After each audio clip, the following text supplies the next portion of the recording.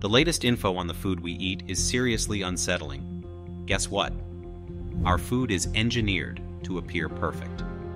Navigating the world of restaurant meals, grocery store finds, and packaged snacks feels like walking through a minefield. But the real shocker? What's actually in them and how they affect our bodies will leave you speechless. What secrets are hidden in the food we eat?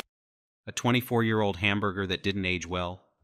Someone pulled out a McDonald's hamburger that's been sitting in a closet for 24 years, and it looks exactly the same as when it was bought. The fries look like they might have just fallen under your car seat a month ago. The bread hasn't molded, the meat hasn't rotted, and the whole thing is still intact. It's like a time capsule from the day it was made. This horrifying discovery has people freaking out about the preservatives and chemicals that must have been used to stop the decay. Fans of the fast food chain are left wondering just what they're eating. While fresh food decays naturally, this burger defies the laws of nature. Bread made with feet. You might want to sit down for this one. Ever heard of bread being made with feet? Yep, it sounds as disgusting as it is. In some places, traditional methods involve people stomping on dough with their bare feet to mix and knead it. While it might have roots in old-school practices, the hygiene aspect is seriously questionable. Imagine the bacteria and dirt that could be on someone's feet, ending up in your bread.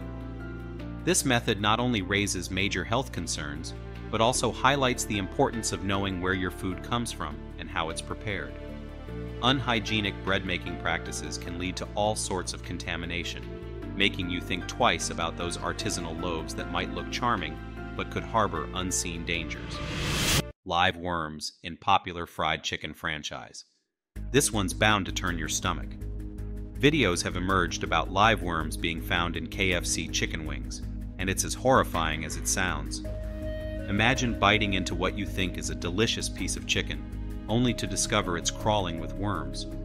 It's enough to make anyone think twice about their fast food choices. This unsettling incident raises serious concerns about food safety and hygiene standards in fast food chains. How do live worms end up in chicken wings?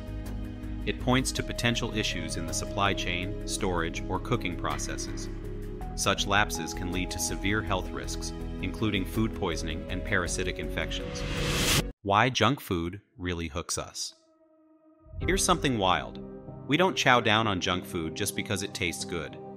Studies show that milkshakes with more fat and less sugar activate the hippocampal region of the brain, which is linked to sensation and texture.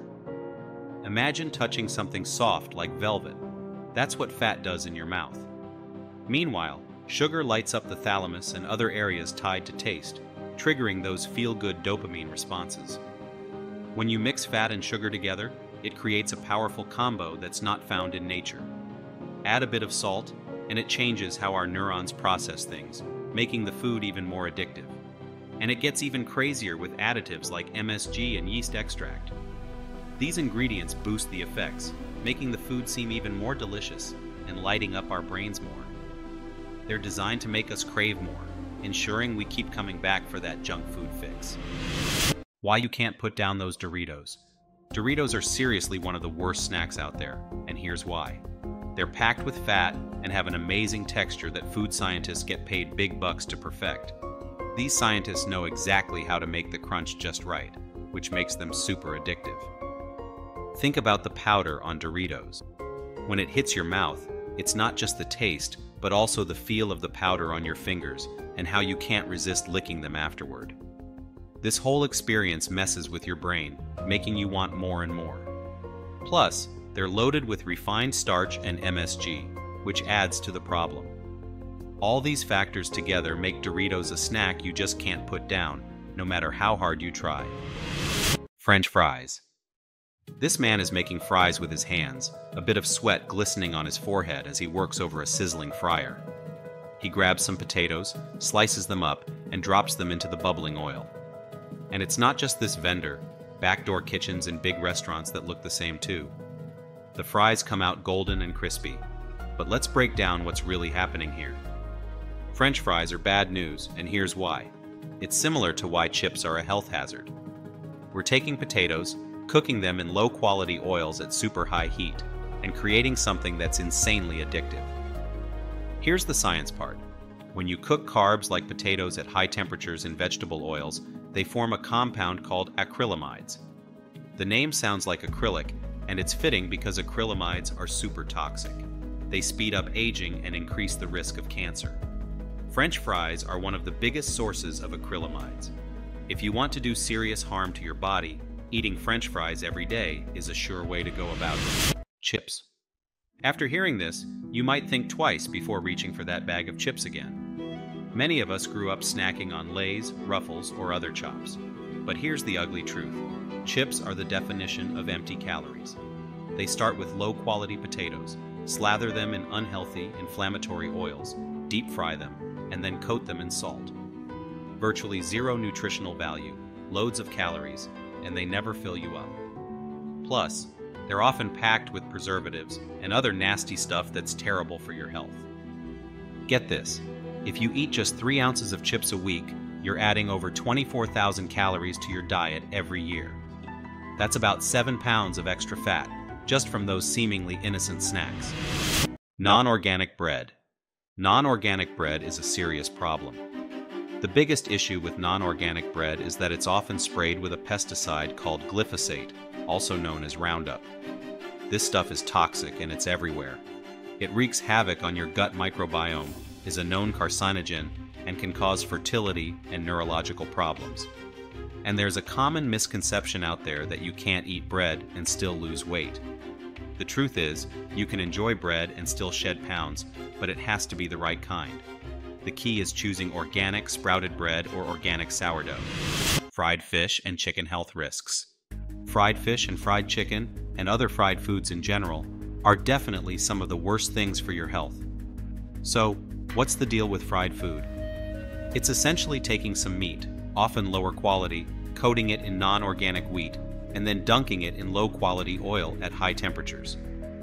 This process creates trans fats and other harmful substances. Studies have even found that eating fried fish just once a week increased the risk of heart failure by 48%. Fried foods are terrible for your heart. They contain inflammatory fats that clog your arteries, causing your body to build up plaque in response to the inflammation. Over time, this can lead to atherosclerosis, heart attacks, or strokes. Processed meat. If there's one thing nutritionists consistently agree on, it's that these processed meats are terrible for your health. Things like hot dogs, sausages, and deli meats can cause more harm than you think. They significantly increase your risk of colon cancer, which is a serious concern. The culprit here is the nitrites and nitrates used in these meats, which can enter your digestive system, irritate your colon, and damage your DNA. Colon cancer is life-altering, and it's not something you want to gamble with. Processed meats are also bad news for your heart. These meats are often made from the worst parts of the animal, and they're loaded with salt and poor-quality saturated fats. This combination is a ticking time bomb for your cardiovascular health. Baked goods. Worst food number 3 on our list is baked goods like pastries, donuts, strudels, and similar treats. You're probably thinking, yeah, I know these are bad for me, but let's dive into why they're particularly awful. These baked goods are typically made with non-organic flour, low-quality vegetable oils like shortening, and loads of sugar. That's already a bad start, but it gets worse. A lot of these treats contain something called bromides. Bromides are added to make baked goods fluffier and improve consistency. However, these bromides can interfere with your thyroid gland, which controls your metabolism. The bromides bind to the thyroid receptors that normally need iodine, a crucial nutrient for making thyroid hormone. When bromides block this process, it can slow down your metabolism, leading to fatigue, hair issues, menstrual problems for women, and just a general feeling of blah. You should be on the lookout for potassium bromate on labels, a common way bromides sneak into foods. Another sneaky source is brominated vegetable oil, BVO, which is found in many soft drinks, citrus drinks, and sports drinks like Gatorade, Powerade, Mountain Dew, and Fanta. BVOs and bromides are definitely things you want to avoid in your diet.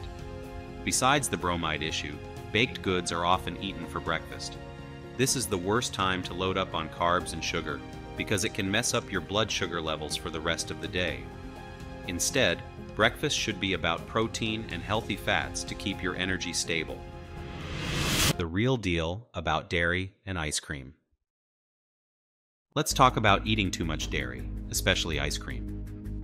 Ice cream is usually made with non-organic dairy, loaded with sugar, preservatives, flavorings, and sometimes candy bits. We often eat it at night, which is the worst time to spike your blood sugar. Now, on to dairy in general. Some types of dairy can be good for you, like Greek yogurt with probiotics, kefir, or a bit of sheep or goat cheese on a salad.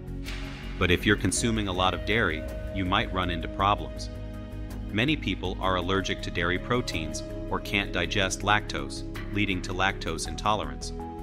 Dairy can also cause issues like mucus production because it contains beta-casomorphin, a natural opioid that makes us feel good and can be addictive. It's best to keep dairy as an occasional treat. If you're out at a restaurant, fine, enjoy it. But if you do well with dairy, try fermented options like Greek yogurt and kefir. Have them in the morning with some berries. For desserts at night, choose better quality options. This way, you can save calories and still enjoy delicious snacks with your family. The hidden dangers of nightshades. We often eat potatoes, tomatoes, eggplants, peppers, and capsicums without thinking twice. But here's the shocking truth. These common foods are all nightshades, and they produce a chemical called solanine. Now these foods were mostly adopted from North and South America, but everyone missed some crucial details. The original consumers were often poor and had no choice but to rely on these plants for survival, and they had specific ways to process them safely. Take tomatoes, for example. When they're green, they are loaded with solanine. The traditional method was to let them fully ripen on the vine, then blanch them, peel off the skins, and remove the seeds, parts where the poison is most concentrated. Potatoes are another eye-opener. While we now hear that the skin is where all the nutrients are, it's also where the solanine lurks. The skin acts as a barrier, protecting the potato from pests, and in turn, it contains the highest levels of this toxin. Remember being told to store potatoes in a dark cupboard? If they turn green, you've got to throw them out. Why? Because they've become toxic. The green color indicates dangerous levels of solanine. And if a potato sprouts roots, it's another red flag. You either cut out the entire eye or discard the whole potato. It's pretty alarming to realize that these everyday foods can be so harmful if not handled properly. Kolkata's Indian street food nightmare. Imagine walking down the streets, craving some of the good old street food, and you come across a vendor selling kachoris. But here's the catch. It looks like the kachoris are being made in a bathroom. The vendor is frying up batches of kachoris next to a grimy sink, and the whole setup looks far from sanitary. Just the sight of it is shocking. You can see dirt and grime everywhere, and the thought of eating anything prepared in such conditions makes your stomach turn. What's even more surprising is the long queue of people waiting to buy these kachoris. They seem unfazed by the unhygienic surroundings, eagerly waiting for their turn to grab a bite. This scene would make anyone with a sense of hygiene walk away in disgust. Just the sight of it is shocking. It would make anyone walk away. Those tasty treats might come with a hefty side of germs and bacteria. Barbecue sauce. BBQ sauce is a favorite condiment for many, adding a sweet and tangy flavor to everything from ribs to burgers. However, there's a downside to this tasty sauce. Many BBQ sauces are loaded with high fructose corn syrup, HFCS. You might be wondering why this is a big deal. Well, a study published in the journal Nutrients found that HFCS can lead to some serious health issues. We're talking about neuroinflammation, oxidative stress, and changes in brain plasticity. These factors can potentially cause brain mitochondrial dysfunction, which is a fancy way of saying it messes with your brain's energy production. So, next time you're slathering BBQ sauce on your food, think about what's really in that bottle. Frozen pizza. Frozen pizza might be the go-to for a quick and easy meal, but let's face it, when it comes to ingredients, it's pretty much the worst of the worst. These convenient meals are loaded with refined junk that your body doesn't need. They're typically high in unhealthy fats, low in protein, and packed with preservatives to keep them shelf-stable for months. Take a closer look at the ingredient list on a frozen pizza box, and you'll see a laundry list of chemicals and additives. From artificial flavors and colors to preservatives like sodium benzoate and BHA, these ingredients do nothing good for your health. The dough is often made with bleached, refined flour, stripping away any nutritional value it might have had. The cheese is usually a blend of low-quality dairy products mixed with additives to enhance texture and flavor. The toppings? Often processed meats and vegetables that have lost most of their nutritional benefits. Eating frozen pizza regularly can lead to a range of health issues. The high fat content can contribute to weight gain and increase your risk of heart disease. The low protein means you're not getting the nutrients needed to maintain muscle mass and overall health. And those preservatives and artificial ingredients can wreak havoc on your digestive system and overall well-being. Nachos. Who doesn't love a plate of nachos, right? They're perfect for sharing at parties, enjoying during a game, or even as a quick snack. But here's the thing, nachos are incredibly calorie-dense. That cheesy goodness isn't just delicious, it's also affecting your brain in ways you might not expect. The cheese in nachos has a texture and taste that interact with the opioid receptors in your brain, creating a feeling of euphoria. This is the same part of the brain that drugs like heroin and morphine act on, which is why nachos can be so addictive.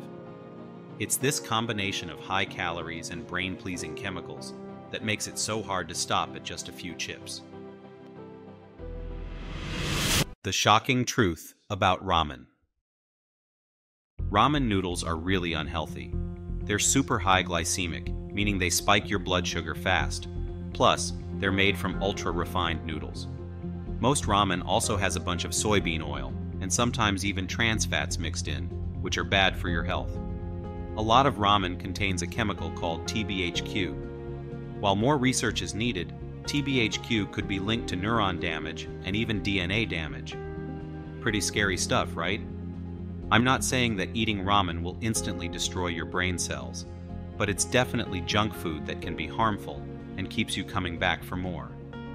It's the kind of thing you might want to think twice about before eating regularly. A breakfast disaster: Fruit Loops. Fruit Loops might not mix sugar and fat, but they are super high glycemic. The big issue is when we eat them, usually first thing in the morning without any protein. This causes a major blood sugar spike. If you love Fruit Loops, try adding some protein powder to your milk, like Lane Norton does. The best way to balance out a high-carb meal like this is to pair it with some meat, which helps reduce that glycemic spike. Milkshakes. Milkshakes are another problem. They combine sugar and fat, which we know isn't great, but the real issue is how they're consumed. Because milkshakes are liquid, they don't trigger a strong GLP-1 response. Basically, your brain doesn't get the message to stop eating. This means you can easily drink a 600 to 700 calorie milkshake and still not feel full. White chocolate. White chocolate is basically a mix of cocoa butter, cocoa mass fat, and a ton of sugar. Unlike dark chocolate, which has polyphenols that help counteract some of the sugar, white chocolate doesn't have any of these benefits. So, if you're choosing between white and dark chocolate, there's really no competition. Dark chocolate wins hands down. M&Ms and Skittles. M&Ms and Skittles are another story. These candies are packed with sugar, fat, and artificial colors. Those bright colors, like yellow hash 5 and red hash 40, aren't just for show. Studies have linked these artificial dyes to increased ADD and ADHD in kids. They are basically sugar bombs with added chemicals that can affect your health. So, while they might be fun to eat, they come with some serious downsides. The truth about high-sugar fruit drinks. One of the worst foods out there is high-sugar fruit drinks. These so-called healthy drinks like Green Goddess or Mango Antioxidant Explosion might look good for you, but they're basically just sugar bombs. If you check the ingredients, you'll see they're packed with fruit purees like mango, orange juice, and apple puree, which means they can have 30 to 40 grams of sugar per serving. Sure, they've got a bit of vitamin C, but you can get that from plenty of other sources, without all the sugar. Whole fruits are a different story. When you eat fresh fruit, you get water, fiber, vitamins, and minerals, all of which release slowly in your body. Take blueberries, for example. They might be sugary, but they also have fiber and vitamins that can help your body burn more fat. So, fresh fruit can be great for you, but fruit drinks? Not so much. Inside, look at Indian Sweet Shop. You won't believe what goes down at the biggest gajak making factory on the streets of India. It's absolutely insane.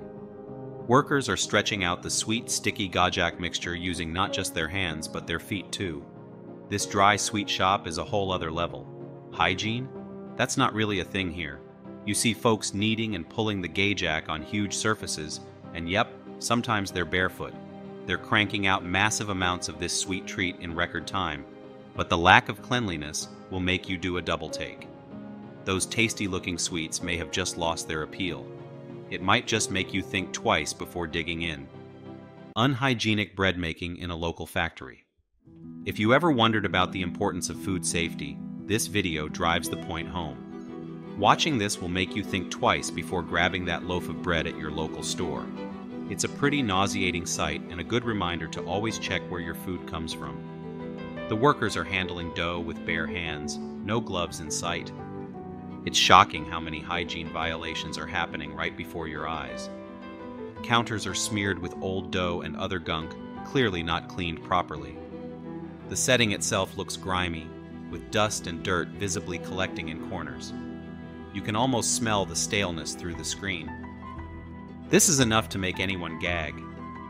These foods we've discussed are far more harmful than they seem at first glance. From shocking behind-the-scenes kitchen practices to secret addictive ingredients, it's clear we need to be more mindful of what we put into our bodies.